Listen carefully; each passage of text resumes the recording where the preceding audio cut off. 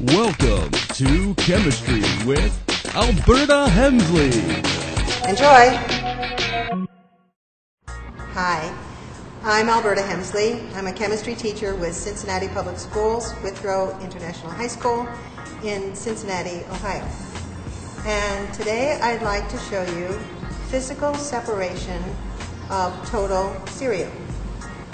I have a magnet here, and I'm going to use this magnet, and I want you to check to make sure that there's nothing on the magnet. And I want to show you how this magnet works. This particular magnet is called a stirrer, and I can put it onto a special contraption here.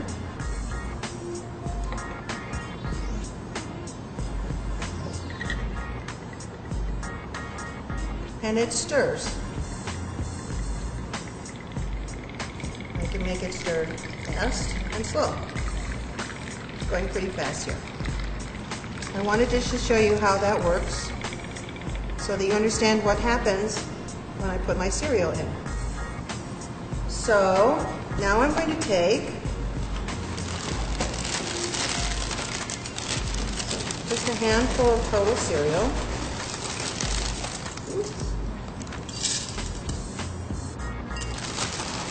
Not too much. And I'm going to put about 400 milliliters of water in there.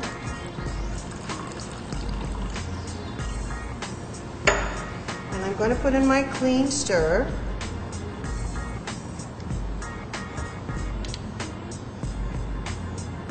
And I'm going to try to get this thing started.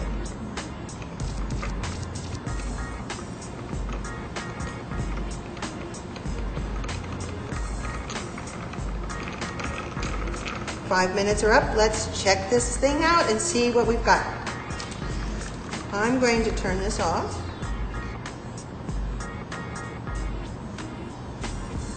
And I'm going to stick my, this is a little mucky here.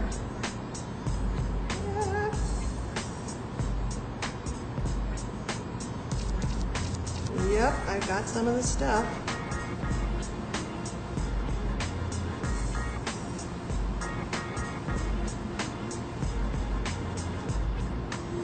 And there we have it.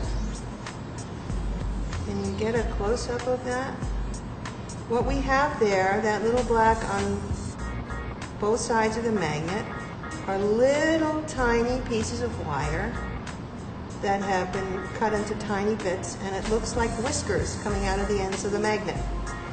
And the metal, the north end of the magnet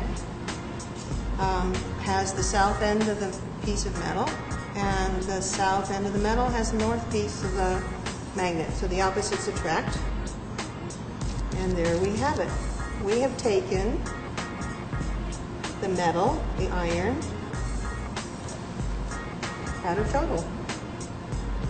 Enjoy!